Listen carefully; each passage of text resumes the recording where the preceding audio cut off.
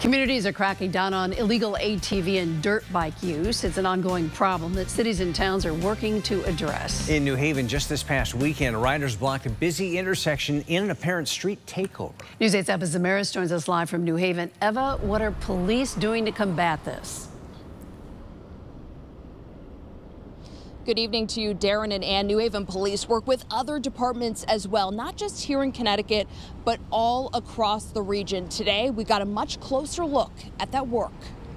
Inside these storage containers are rows of ATVs and dirt bikes. This is a small sampling of our seized ATVs and dirt bikes that we've got from prior arrests. There are several other storage facilities in New Haven just like this one that are filled with bikes seized by the police. New Haven police officer Christian Bruckhart showing them to us on Tuesday. They're not all part of one investigation. This is, different arrests or bikes that we've seized that were part of events that like we had over the weekend. On Saturday night, an apparent street takeover was captured on video.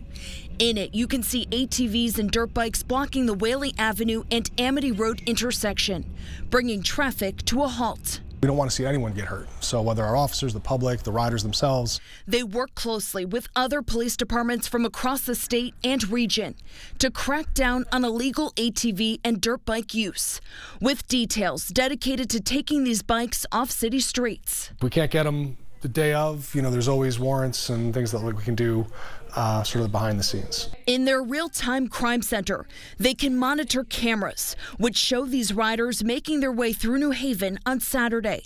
Officer Bruckhart says, especially for these bigger rides, they'll come in from other states. Sometimes they come in on pickup trucks or U-Hauls, so we'll work to identify who rented those vehicles. In New Haven this year, police say they've seized 25 bikes. So far, one was seized from this weekend's event. There is a process to get them back. With the help of the Mayor Elliker, we were able to increase fines for riding illegally. So right now it starts at $1,000. And it can go up from there. So it gets pretty expensive pretty quickly. There's a criminal aspect to this too. Officer Bruckhart says you might also have to go to court.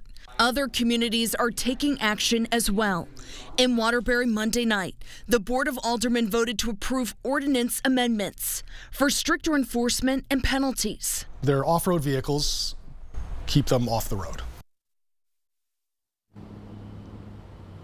Anyone with information about this weekend's incident is being asked to contact New Haven Police right away. Live in New Haven tonight, I'm Eva Zamaris, News 8.